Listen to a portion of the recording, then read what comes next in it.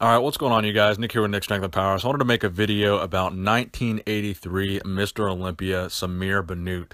So a lot of you guys might see Samir on social media because he's still very active on Instagram, and you probably see him in a lot of videos coming out of Venice Beach, or Gold's Gym in Venice, where he hangs around a lot and trains people.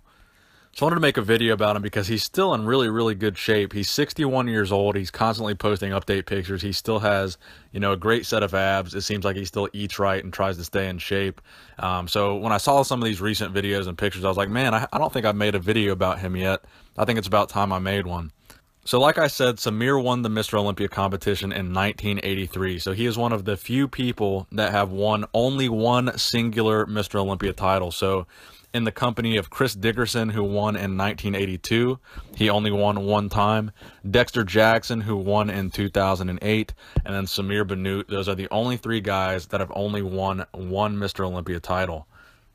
So in my opinion, the early 80s were kind of a period where bodybuilding was in limbo, where they were trying to figure out what the new standard was, because this was kind of post the Arnold era. It was kind of post the Frank Zane era. So after that controversial 1980 and 1981 Mr. Olympia, where Franco won in 1981, Arnold won in 1980, I think that kind of threw a wrench in bodybuilding for a little while because they were so controversial. I think the new standard was trying to be set. Okay, Arnold's gone now. Franco's gone now. What are we looking for?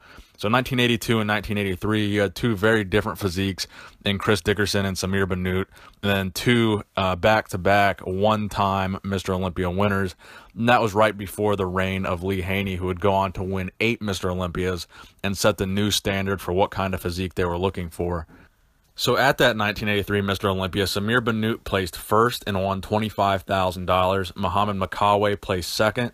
You had Lee Haney in third place, Frank Zane in fourth place, Bertil Fox controversially in fifth place. I made a video about this as well. Brutal Bertil Fox, who murdered his fiance. This is the guy we're referring to.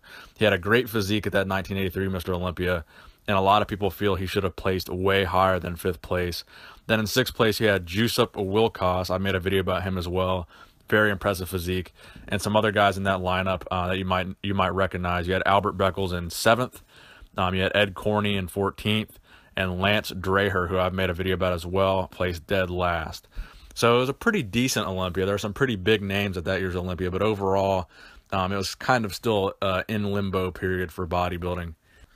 So let's get back to Samir Bannout, a.k.a. the Lion of Lebanon. So he was born in Beirut, Lebanon. That's obviously where his nickname came from. And his very first bodybuilding competition was the 1974 Teenage Mr. Universe, which he won. And at that point, he moved to America. So his competitive stats, he weighed only between 205 and 215 pounds on stage at a height of 5'7". And like I said before, Lebanese. I'm not going to add the baby please in there.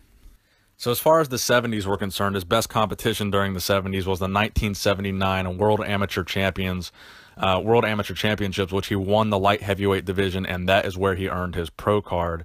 So the 1980s is where he really started to shine. So in 1982, the year before he won his Mr. Olympia, he placed second at the Grand Prix in Sweden, and that was his best placing of the 80s going into the Mr. Olympia. Then 1982, he placed fourth at that year's Olympia. Then, of course, in 1983, he moved up 3 places and won the Mr. Olympia. So following that, he would go outside of the IFBB and compete in the WABBA organization, which is the organization that Serge Nubret actually founded. And he would win their world championships, which is their biggest competition, back-to-back in 1985 and 1986. He would also compete in the 1989 Arnold Schwarzenegger Classic, which would be the very first Arnold Classic ever, and he placed fourth there. Then in the 1989 Mr. Olympia, he would end the 80s with a 9th place finish in the Mr. Olympia.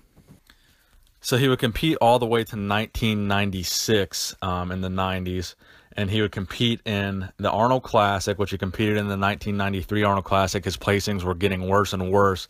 So in 1993, his Arnold Classic placing was 13th, and that was the final Arnold Classic he would appear in. Then the final Olympia he would appear in the open division would be the 1994 Mr. Olympia, where he placed 19th.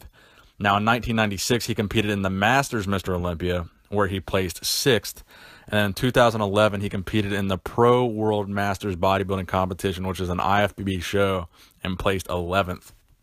So overall, he had a very impressive bodybuilding career that spanned 3 decades, the 70s, the 80s, and the 90s, and he had a Mr. Olympia title. So this guy is definitely, one of the true legends of our sport, a true living legend. So again, he's still alive today, age 61. He resides out in California. So I hope you guys enjoyed the video and maybe learned a little bit about Samir Bannout that you did not know before. Thank you guys for watching. If you enjoyed the video, please give it a thumbs up. Nick Strength and Power, signing out.